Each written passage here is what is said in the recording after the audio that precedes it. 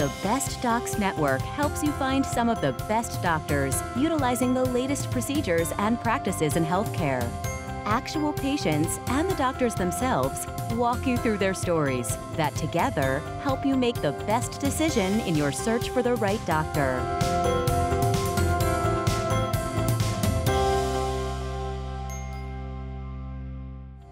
On today's episode, ENT surgeon Dr. C.T. Nguyen talks about how he treats those with postnasal drip and deviated septums. Clinical psychologist Dr. Collins Hodges talks about the therapeutic techniques he uses to help children and adolescents. Facial plastic surgeon Dr. Yadro Duchik discusses the importance of good skincare for his patients. Oral surgeon Dr. Paul Metz reconstructs his patient's jaw. And doctors from Forest Park Medical Center utilizing the latest in technology and techniques.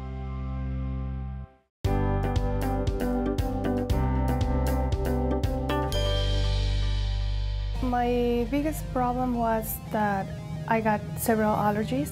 I couldn't breathe. I was snoring at night. I was sneezing a lot during the mornings when I woke up.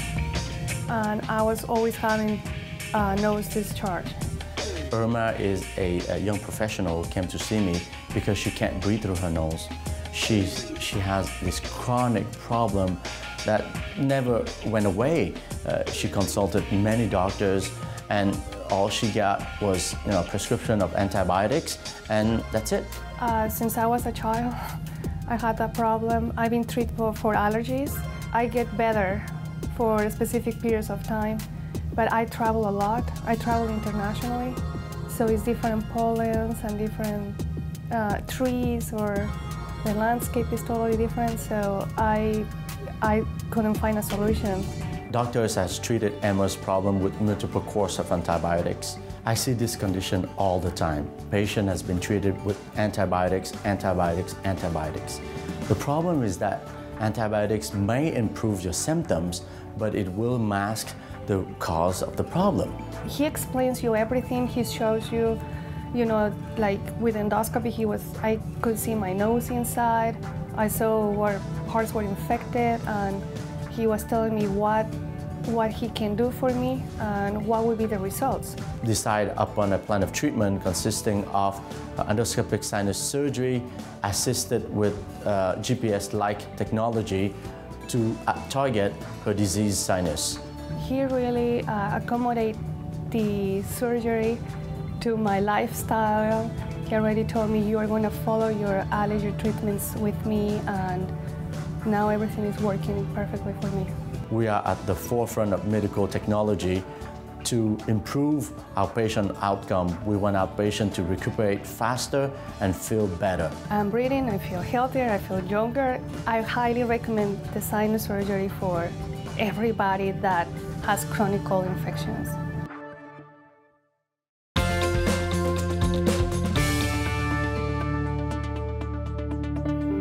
Nuts are not only a source of healthful fats and protein, they also are a massive dose of omega-3 fatty acids that can help boost your brain power.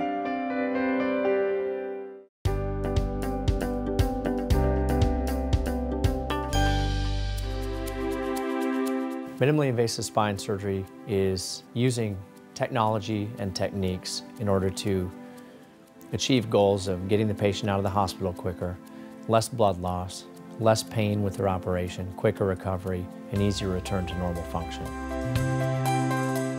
We have technological advances for that. We have retractors, we have microscopes, we have surgical navigation tools, robotics. There are a lot of things that we use in order to achieve these goals. This is a model of a spine. We have also tissue layers, including the muscle, the paraspinous muscle. So in your low back, when your muscles hurt, these are the muscles that bother you. Then we've got a layer called the fascia, which is over the muscle. This represents subcutaneous fat, so fat under the skin, between the skin and the muscle, and then the skin. This is just a way to represent what minimally invasive surgery is or could be, and we often utilize this, but the whole goal with it is to avoid causing damage to these muscles and some of the tissues underneath. Minimally invasive techniques, we're trying to get rid of this incision. We're trying to get rid of the pulling the muscle away from the midline like this. And we have technology where we can utilize a simple cannula like this. We insert these into the patient through the skin. We get down to the level of the disc, and once we're there, we put dilators on there, which this is a dilator with a cannula or a portal over it. And now we can see through this small hole in the skin, which would be a few millimeters, we can get down here all the way to the disc. The whole goal is to really decrease the harm you're doing to the patient while you're fixing their problem. People just don't have time to undergo a procedure and recover for 3, 4, 5, 6 months or even a year anymore. And their expectations don't allow that. People need to get back to the workplace, they need to get back to their own activities, they need to get back to taking care of their families and doing everything that makes them whole.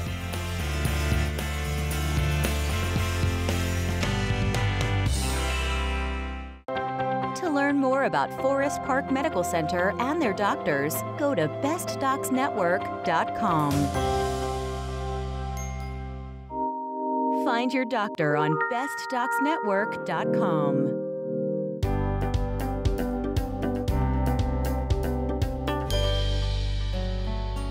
I think people get the differences between a psychiatrist, a psychologist, and a counselor confused. So here are some of the major differences. A psychiatrist is a medical doctor. For the most part, their practices deal essentially with prescribing and then monitoring medications. Counselors have a master's degree in psychology or a related field. Psychologists have a doctorate in psychology. So my doctorate is in clinical psychology. I've had 8 years of training in both the assessment and intervention of children and adolescents, with a specialty in the emotional and behavioral problems that they present when they come in. You distinguish adolescent therapy from adult therapy in large part on what the developmental differences are and what the developmental task is for that age group. And that is, who am I? How do I fit into this world? When parents are debating whether or not to bring their kids in for therapy, the first piece of advice that I have for them is to sit down and spend some time talking with their child about what therapy means to them. My first session is always a consultation that doesn't cost anything, and so I want to use that time to really get across what it is that I do, but really, more importantly, to get an idea of how the child perceives his or her problems and what it is he or her wants out of treatment, what are his or her goals. I think it's really important to help adolescents understand who it is that they are and how best to fit in with other people. That's what makes those crazy years from 12 to 19 or 12 to 20 so critical. And so if I can help them get a greater understanding of that, developmentally speaking, then I'm doing my job.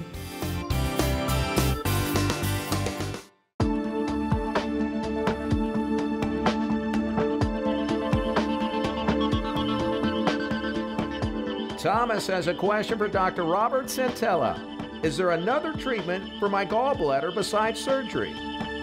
Well, as opposed to a lot of other disease processes, kidney stones, etc., the common question is, are there any alternatives to a surgical removal of the gallbladder? And there really aren't. Bashing up the stones in the gallbladder with ultrasound has been tried, but actually what happens is those small fragments turn into larger stones, and there's really no medicines that we found that help dissolve the stones. So really, right now, the only treatment is a surgical treatment. Ask our doctors on bestdocsnetwork.com.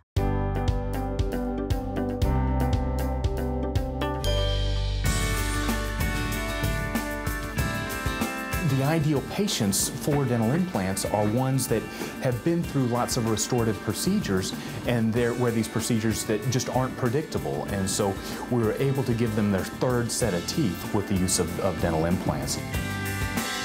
I had an accident when I was 10 years old, and I fell down on my face, and I dislocated my jaw.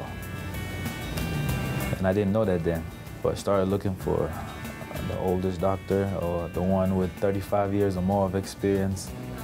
So I went to the facility in Gessner and I saw Dr. Metz, and they said, this is the guy who's gonna have to be working on you. I had to decide if I wanted to go through with it, and I did research. He graduated top in the class. So in Tico, we were able to move his upper jaw forward and set his lower jaw back so as to help line up his skeleton so that his teeth meshed together well. We, as specialists in oral surgery, are uniquely qualified to provide these procedures. I just figured out this is the best facility, this is the best doctor, and I truly believe that, you know, Dr. Metz and his team, they know what they're doing. These patients, when they come down the hallway, when we see them after this procedure, we see their level of confidence has gone up tremendously. We can tell by the smile on their face as well as their dress. They're dressed sharply and they're holding their chin up. You can certainly tell that they are happier individuals afterwards. Technology today has, really revolutionized how we practice implant dentistry.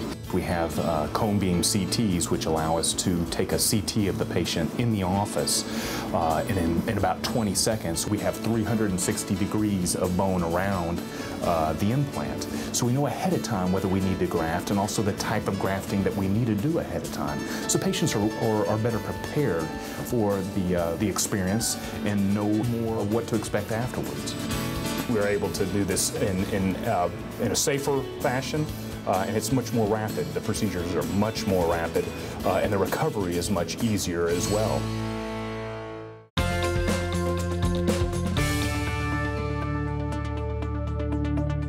Did you know that blueberries can help improve your memory? Consuming blueberries helps to improve your memory by protecting your brain from inflammation and boosting communication between your brain cells.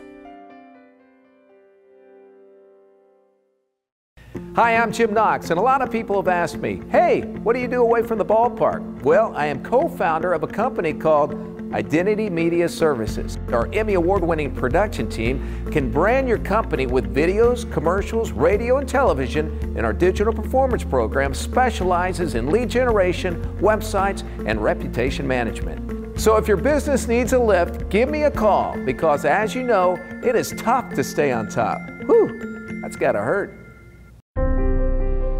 In an emergency, your most important need is time. Time saved in the hands of highly trained doctors and experienced emergency nurses. Time saved with advanced imaging and diagnostics to help find a solution quickly. No matter what hour or day, we are here for you. Because when your life is on the line, what matters most is time. Texas General Hospital, we care.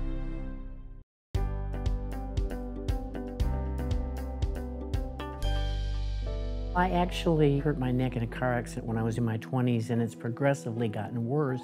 My neck would stiffen up, it would hurt a lot, and I'd put heat on it. I loved to read, and I noticed I couldn't read anymore. So I had an MRI and found out that it was critical. That's when I realized I needed surgery, and as a result, found Dr. Benet. When Marilyn came, she obviously was in tremendous pain, so in her situation we had to move quicker so that we can bring her the comfort that she needed. My neck seemed to lock up, and it would hurt at times, especially if I'd read or I noticed, trying to turn.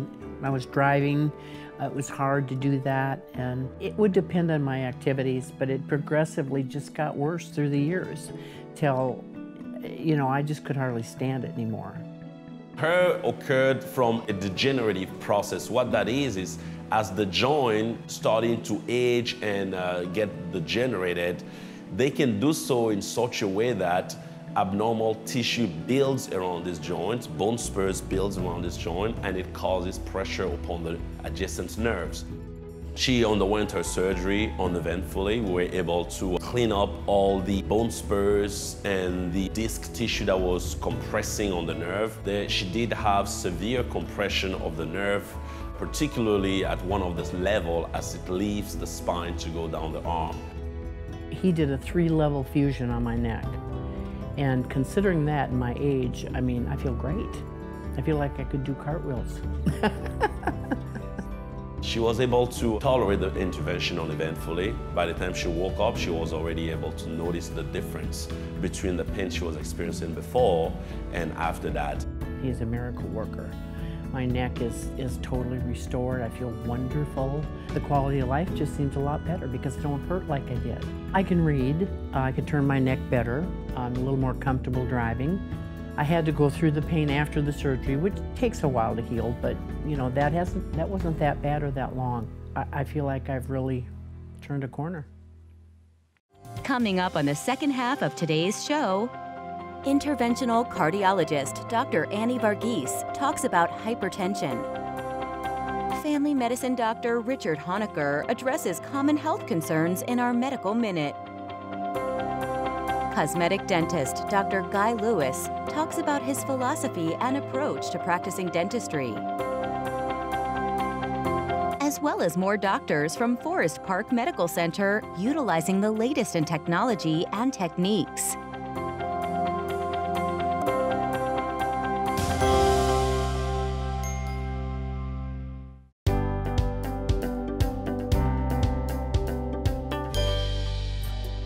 I noticed something wrong in July of 2008.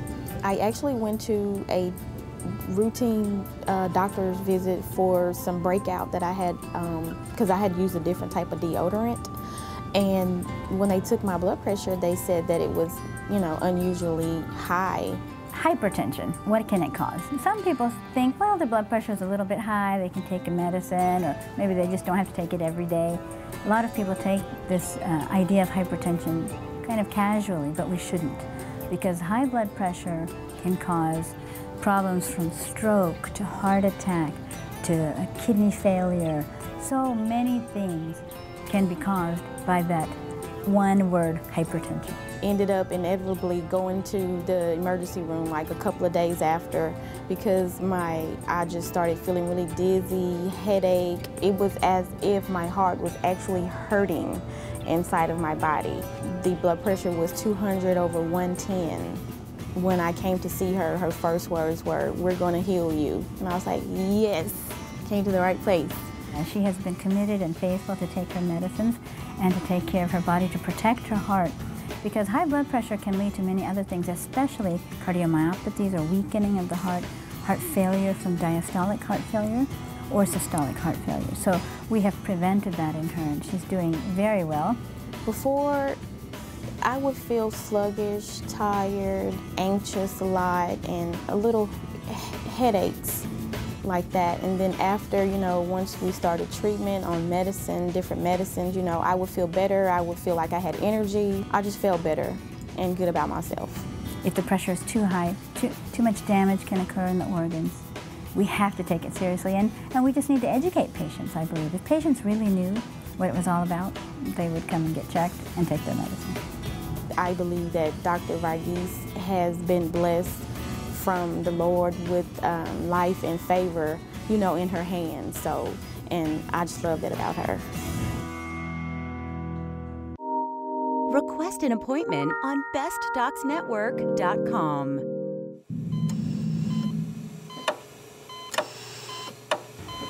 Let's talk about your bones. Bone health is very important, especially in women. You can get osteoporosis, that's very thin bones. And also there's mildly thin bones, which we call osteopenia. Now, what causes this, or who's at risk for bone thinning? Well, generally it's females. We often see it in Asian people, as well as people with very thin bones and low weight, under 126 pounds. People with red hair, blue eyes, freckles, and fair skin, they tend to get a lot of osteoporosis and a lot of osteopenia. The way you diagnose this is through a bone density scan. That should be done at your doctor's office. Now, if you do have osteopenia or osteoporosis, you need to be on calcium and vitamin D. Generally 600 milligrams of calcium twice a day and 400 international units of vitamin D twice a day. If you take it all at once, that's not going to do the trick. Half of it will go out in your urine. You must take the daily dose and split it in half. Take half in the morning and half in the evening. That way it'll get into your bones very well.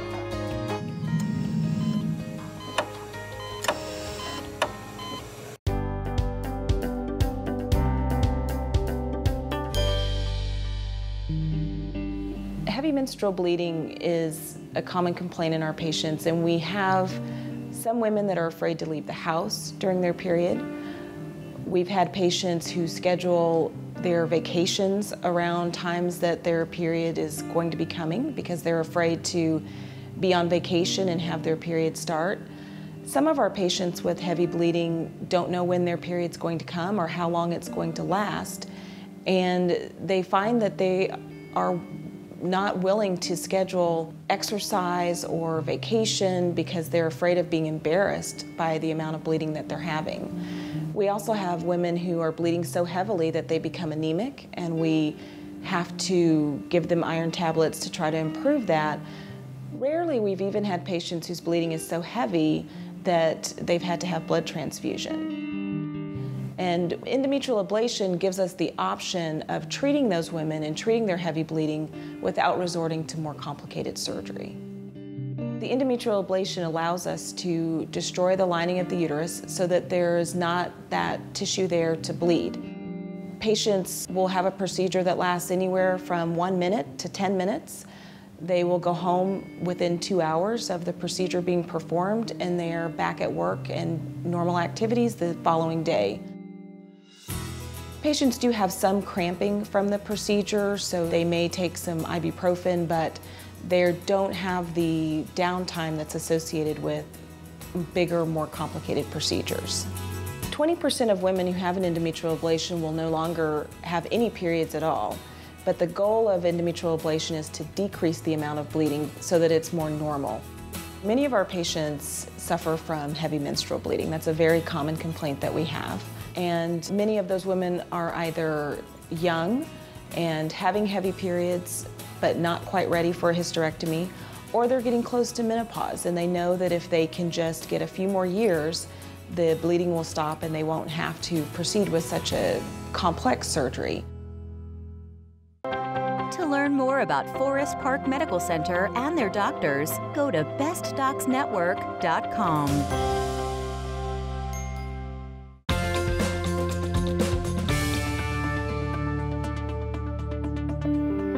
Dried plums or prunes are packed with polyphenols, a plant chemical that has been shown to boost bone density by stimulating your bone-building cells.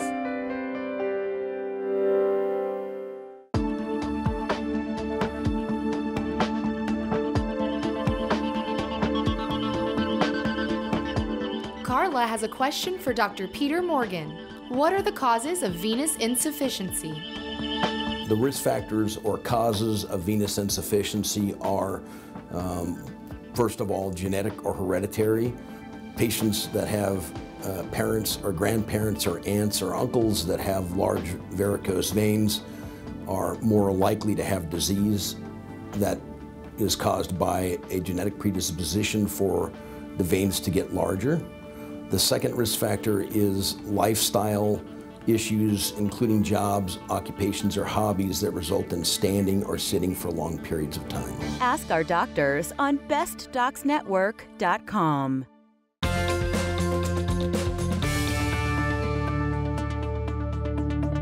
Over 90% of diseases are caused or complicated by stress. Some ways to help deal with the stress in your life are exercising, listening to music, writing in a journal, or going for a walk.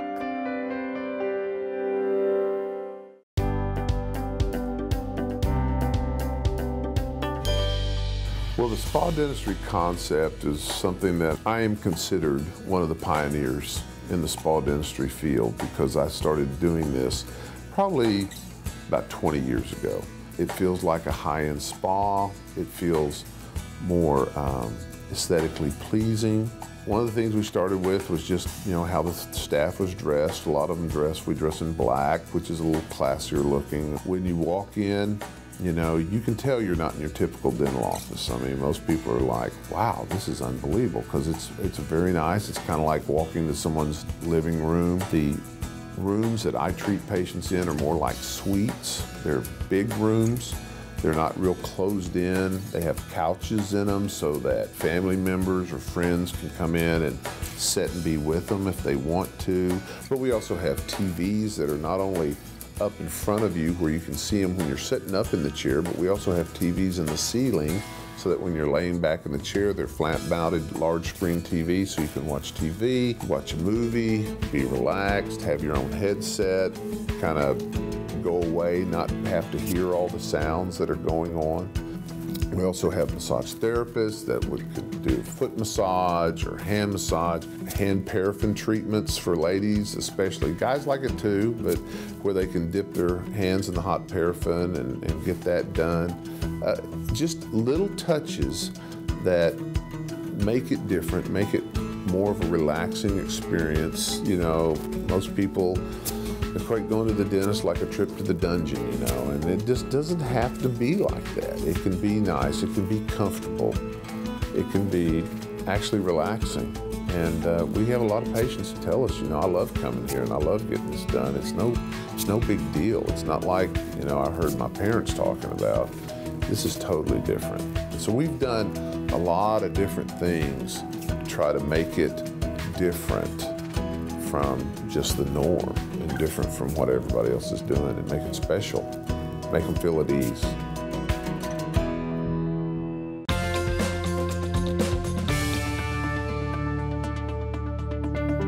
Drink green tea. It's packed with heart-boosting and cancer-stopping polyphenols that black tea doesn't offer.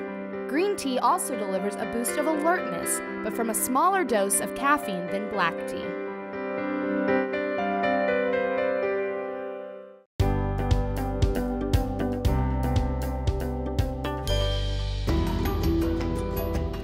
I was having so much pain. I couldn't wash my face, I couldn't blow my nose. The pain was excruciating, but it usually did not last for a long period of time. Whenever I would wash my face, it would be really excruciating. It would almost make me cry. Went on for quite a while, went to the doctor and started taking pain medication for it, and I could tolerate it most of the time. But when I started seeing double, I thought, it's time to do something about this. I went to a neurologist and he referred me to Dr. Lee. When a patient experiences a trigeminal neuralgia, they say it's the worst kind of pain they've ever felt. And I discussed to her options for treatment, and she chose microvascular decompression. I'm an advocate for this procedure. You know, I think patients who have this condition need to know that there is, you know, a hope for them, that there is something that they can actually fix their problem. The surgery was so successful that the double vision went away, the pain across my face went away, my teeth feel better, I can eat and I can brush my teeth without all the pain that I had had before. So after surgery, Anita did really well. The surgery was very successful. She didn't have any more facial pain, and we were able to wean her off all her medications, and she's been pain-free ever since. Dr. Lee has a very gentle bedside manner. He is very nice. Did a good job, I think. Life is much better after the surgery. Now that I don't have the pain, life is more enjoyable.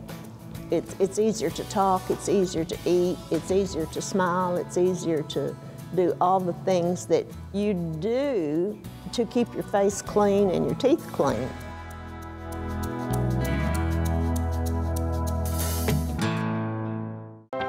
To learn more about Forest Park Medical Center and their doctors, go to bestdocsnetwork.com.